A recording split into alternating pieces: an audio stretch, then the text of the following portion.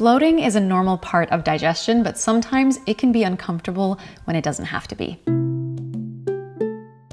So today we're going to explore 5 common reasons why we experience bloating from time to time and what we can do about it to relieve discomfort. We've also created a simplified article to go along with this video in case you want to geek out and delve deeper. I'll link that article for you below, but for now, let's dive in.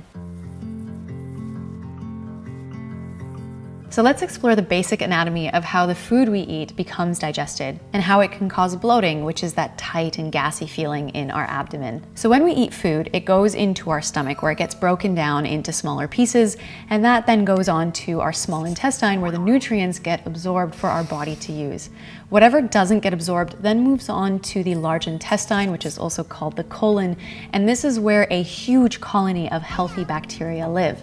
Those bacteria then eat that undigested food as food for themselves, and then they create this byproduct, which is gas, and that can be often why we experience bloating a little while after we've eaten something. So in the case that you're feeling a little bit of discomfort from the gas that's produced, there are 4 things and 4 foods that you can consume that can help a little bit. The first is ginger, which is a prokinetic, meaning that it helps to promote the movement of our digestive tract, and that can help to relieve any pain from built-up gas. Ginger is great to add to curries or smoothies or just to add to some hot water. Fennel seeds are another one, and my parents actually used to snack on a few of these after meals sometimes, and now I get why. They contain a compound called anethol, which can help to relax our digestive tract, it can help to release gas, and it also reduces inflammation. Fennel can be added to teas, but it's also something you could add to a soup or a salad. Then there's peppermint, which has been found to have a calming effect on the digestive tract. Now, most of the research on the effectiveness of peppermint has been in relation to peppermint oil extract, but there is some anecdotal evidence that peppermint tea might also work. And just a quick note to anyone who's pregnant, just be cautious with or avoid altogether these herbal medicines, unless small amounts have been okayed by your doctor or your midwife. And then finally, there's kiwi. Kiwis contain an enzyme called actinidin that helps to break down food, which can positively impact our gut. It can help to promote bowel movements, and it can help to relieve pain from distension. Foods are incredibly nourishing, of course, but some of them can promote gas and discomfort if our bodies have a hard time digesting them. So take, for example, legumes. Some people just have a hard time digesting beans and lentils, and it can be a cause of bloating. This is because legumes contain a type of carb called oligosaccharides. For the most part, oligosaccharides can't be broken down by our digestive tract, so it moves on to the large intestine where it feeds and supports the growth of those beneficial bacteria. So beans and lentils are great for our gut health, but it can make us feel unpleasant because of the gas that might be produced. So if you're having trouble enjoying legumes, just consider adding them more slowly. Start with eating only a couple of spoonfuls consistently for a few days before gradually increasing to larger quantities. This just gives our bodies time to adapt and adjust.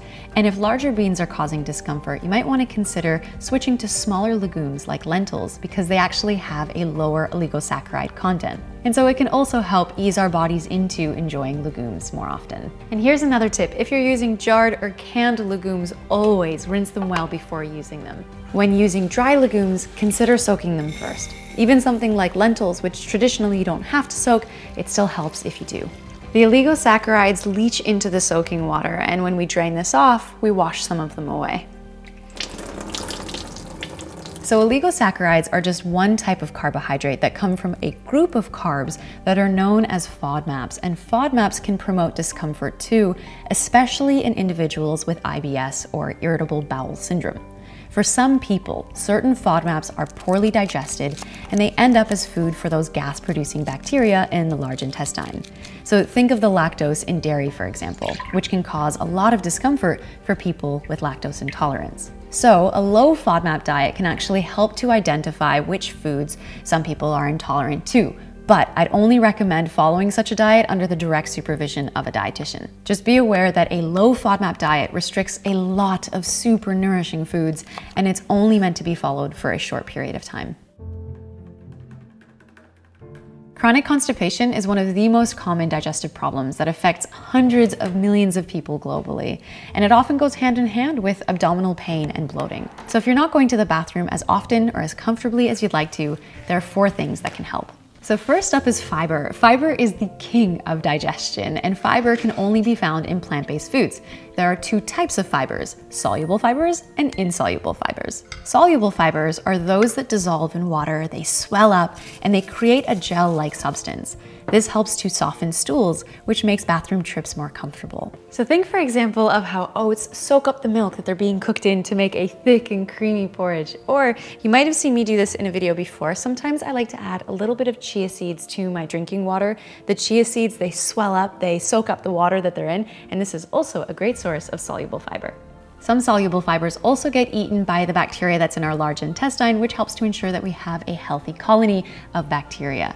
Insoluble fibers, on the other hand, these don't get eaten by the bacteria in our colon, and they don't really swell either, but what they do is they help to bulk up stool, which helps to move things along. Insoluble fibers can be found in plenty of plant foods like green beans, nuts, corn, and zucchini. Together, both soluble and insoluble fibers helps to keep us comfortable and regular.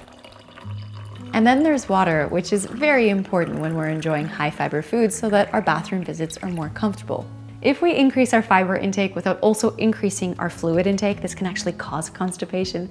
For most adults, we want to aim for about 1.5 to 2 liters of fluids every day, which can sound like a lot, but it's only about 6 to 8 cups. And I think a lot of people think that a cup looks something like this, when in fact, a cup is only 250 milliliters, so it's not as much as you might think. And if you enjoy something like soups and smoothies, this also contributes to our overall fluid intake for the day. And then this one I'm personally guilty of. So a lot of us sit for long hours for our work. And just like we're sitting still, so does our colon. So enjoying physical movement can work wonders for both digestion, but it also can help to relieve abdominal bloating. Research suggests that even a 10 to 15-minute walk after meals can really help. And then in recent years, I find this stuff so incredibly fascinating. There's been more and more research emerging that's outlining the importance of the gut-brain axis. Essentially, this is a two-way communication network between our digestive system and our brains. What this means is that psychological or social stress can actually cause digestive problems and vice versa. When we become stressed enough to trigger our fight or flight response, our digestion can slow down because it's trying to divert energy towards whatever the perceived threat is, and this can actually cause some digestive discomfort. So exploring stress relieving techniques might really help. Hormone fluctuations can also influence how our digestive system functions. And while a small amount of emotional stress or monthly hormonal fluctuations around the time of month is completely normal and natural, having excessive amounts of stress or hormonal fluctuations isn't. So if you think you might be experiencing that, speaking with a therapist or doctor might help. Eating too much salt is another reason we can often feel bloated, and this is because salt makes our bodies retain or hold on to water, and that excess water weight can sometimes feel uncomfortable. And so the remedy, which does sound a little bit counterintuitive, is to actually drink more water, and this is because water helps to flush the excess salt out of our system. So drinking water has a multitude of benefits. And just as an aside, about 80% of our total salt intake usually comes from things like takeout or things that we might buy in boxes or bags. So that's not to say not to enjoy those items, it's just that that's where most of the salt intake in our day comes from. Things like iodized table salt, as we've talked about in the past, that can actually be very helpful. So you don't necessarily need to decrease that. That's only about 10% of our total salt intake on average. By now we've learned that a lot of the gas in our bodies is produced by the bacteria in our colon, but did you know that a lot of the gas that's also in our system comes from the air that we swallow? It is suspected that we swallow at least 1, if not multiple, liters of air in a day. Air can be swallowed when we eat too quickly, for example, when we drink carbonated beverages, when we drink through straws, or when we chew gum or suck on hard candies. At the very least, eating more mindfully and just taking the time to eat slowly and to chew well, it can all really help. And so gas, bloating, abdominal discomfort, this is all like a huge topic that we only scratched the surface of in today's video, but I hope you enjoyed and that you learned something new. If you did, feel free to give the video a thumbs up. It always means a lot. If you want to geek out further, again, we've got a whole article that we've written to accompany this video that's also where you can find a lot of the research papers that we referenced in making today's video as well. So I'll link that for you below. Thanks so much for hanging with me. I really appreciate it. Pickup Limes signing off, and we'll see you in the next video.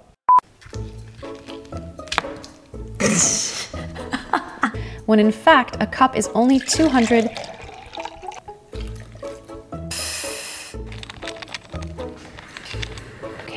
by your midnight midnight, and hormonal fluctuations. If we increase, if we